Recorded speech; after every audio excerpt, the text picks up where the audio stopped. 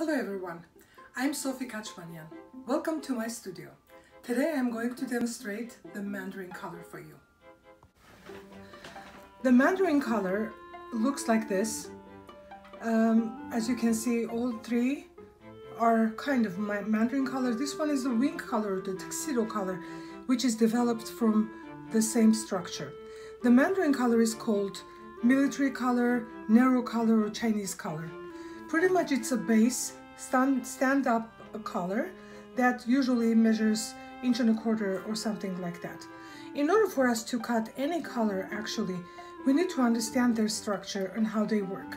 For instance, some colors, as the shirt color also, will be cut like this. The structure is kind of started on a straight line. These type of colors are called convertible colors, meaning those are colors that could be worn buttoned up or open.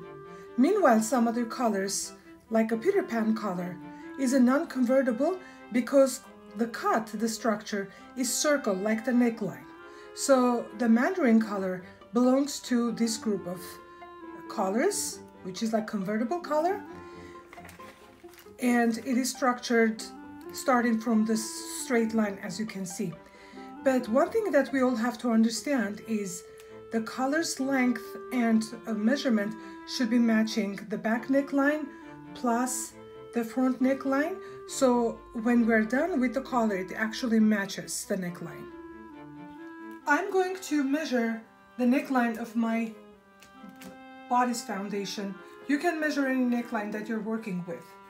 So I take my back foundation and I place my tape right at the neckline, and by holding with my nail, or you can hold it with a pencil, and in small increments I go through the neckline, and wherever it stops I will put that measurement right next to it, so next time I don't have to measure it again. Usually I will keep it on my foundations, and then I will take my front neckline and I would do the same exact thing when I am walking with my tape along the neckline and writing down the measurement right in front of it.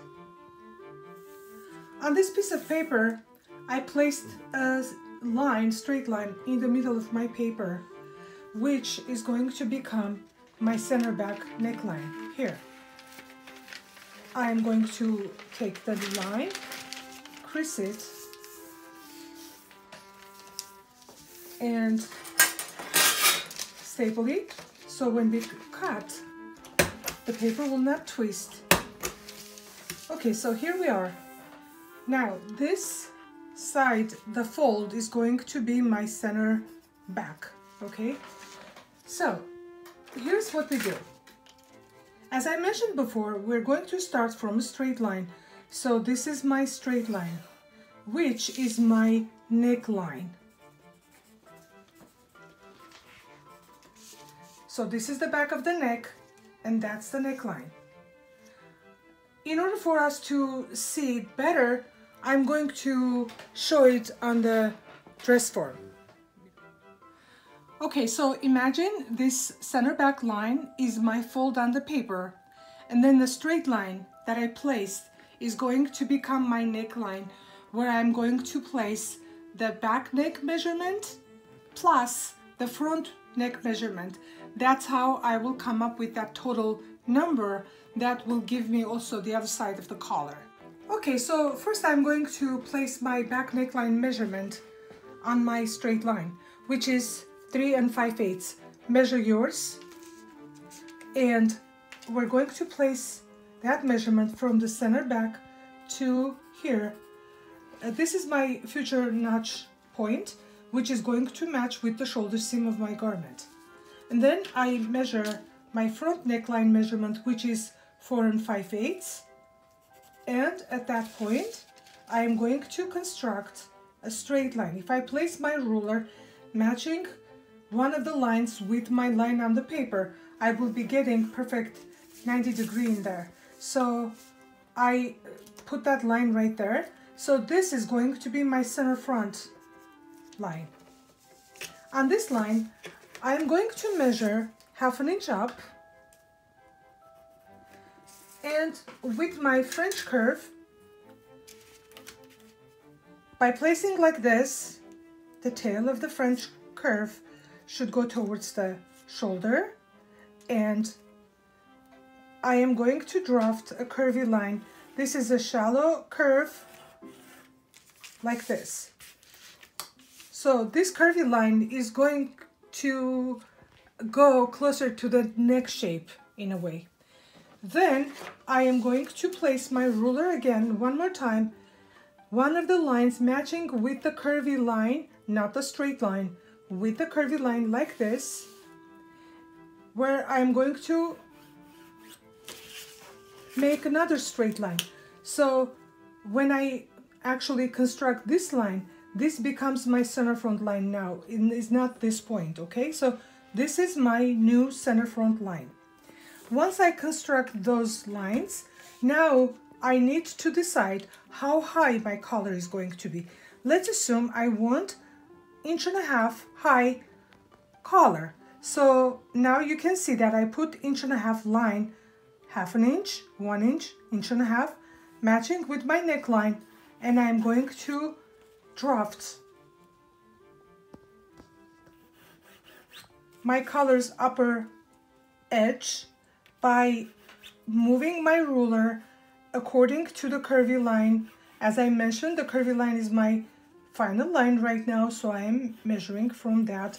As you can see, I came up with a perfect parallel line to my neckline, and I am going to place my French curve again one more time to smooth out my line. Now my collar is pretty much ready. If I didn't do anything, this will give me pointy shapes at the center front, but if I want to make it curvy, so I take the small curve of my ruler, I place it right at this corner and make my curve. Okay, so the collar is done. So that's my Mandarin collar.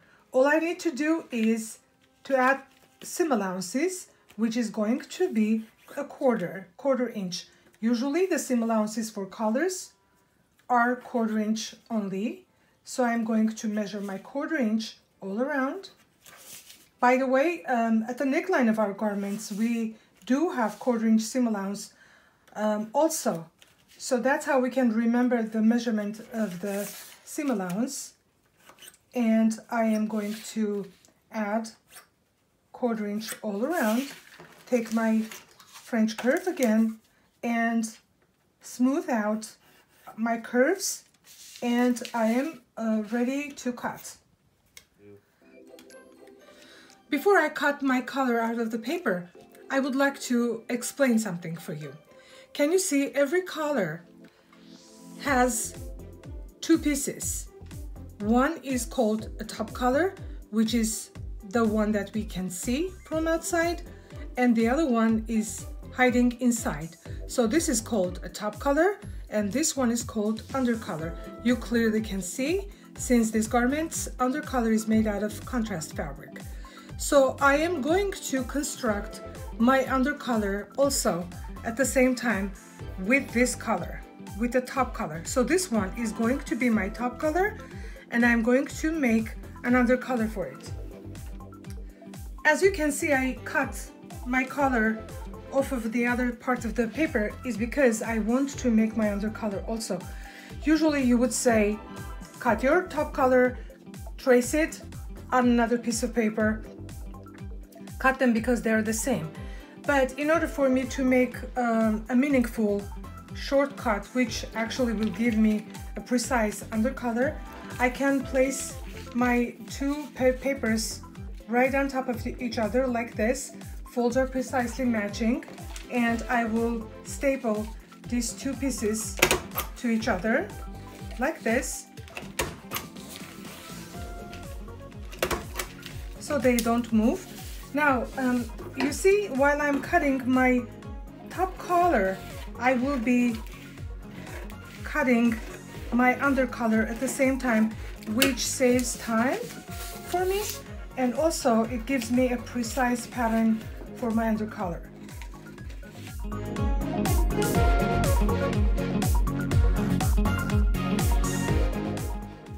see, one of them is going to be my top color. This is my top color and this is my under color. Now, before I actually separate them from each other, I would like to mark my neckline notch, which will be a common notch between these two pieces, and then let's open them. This is a fairly easy color. We're done with the construction, so we have one piece. This is going to be my top color, and this one is going to be my under color.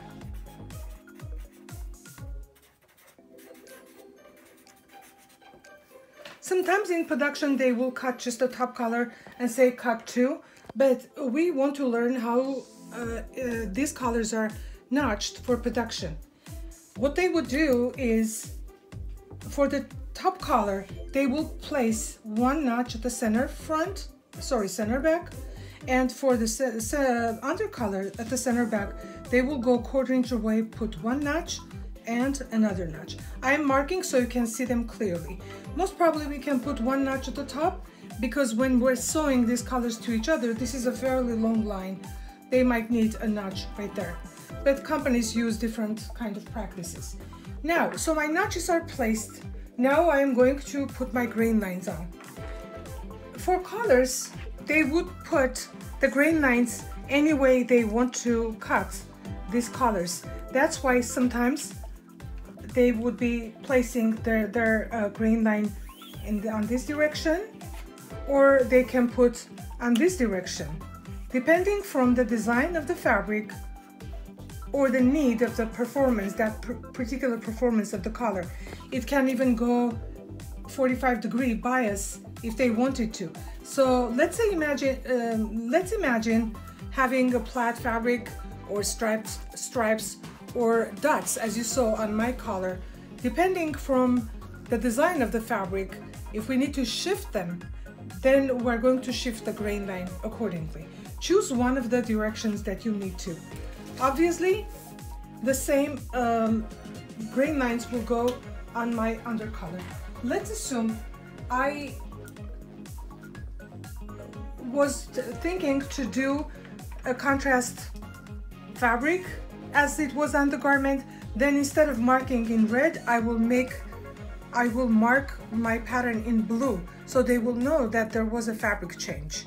Usually when there is contrast again, they could do blue markings, labeling and stuff. Okay, so my top color is usually fused. This should be fused because I want it to be like stiff and little stiffer and presentable compared to my undercolor. So this will conclude my Mandarin color construction for you. I would like to share this example of Mandarin color with you, which is much narrower. It's kind of 3/4 inch high, and it's on man's shirt. Very popular color. And another reason why I wanted to share this with you is because this garment is made out of striped fabric, where you can see the body of it is placed on this direction. Stripes are running up and down, and on the collar they go on an opposite direction to create a certain effect for the garment. Okay, I placed my cut on a form so you can actually see how this two-dimensional cut becomes a three-dimensional collar. Now, this is my center front, as you can see. Obviously my seam allowances are overlapping, but if you stitch the seam allowances, these colors will be kind of kissing each other right at the center front. And then you can see that my notch is going to be matching with the shoulder seam. That's where it's going to be stitched. And my center back is matching with the center back. So we started drafting it from the center back, came to the shoulder, and then to the center front. You can see the same thing is happening on the ready-made garment, where again, very similar color, but kind of like a high collar, is connected to the neckline, where you have center front, shoulder, and the center back. So you can make even this kind of collar out of this pattern, if you draft it instead of 1.5 height, you do maybe 2.5 inches. You will come up with this kind of collar then. So this will conclude my demonstration for you on Mandarin collar.